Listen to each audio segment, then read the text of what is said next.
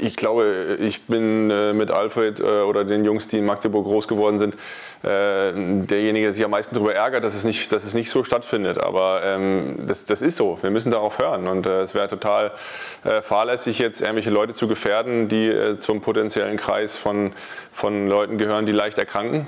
Und da dürfen wir unsere eigenen Interessen nicht drüber stellen. Aber wichtig ist, glaube ich, dass die Spieler auch kapieren, dass, oder wir alle kapieren, dass es doch vor Millionenpublikum, und auch wenn die Halle wirkt wie eine leere Halle, wirkt das natürlich wie ein Freundschaftsspiel oder so, aber im Grunde genommen ist das nur das Drumherum fehlt, aber das große Drumherum ist ja da. Also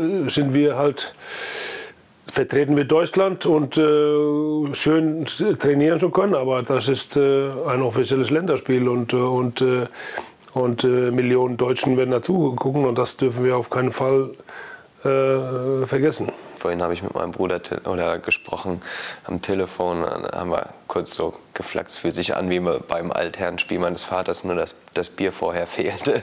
Es ist, ja, wirklich, wird wahrscheinlich komisch werden, aber ja, auch das ist ein Spiel, das letzte Testspiel vor der Olympia-Quali hoffentlich. Und deswegen glaube ich, sollte man selbst dafür sorgen, dass man die Spannung hochhält.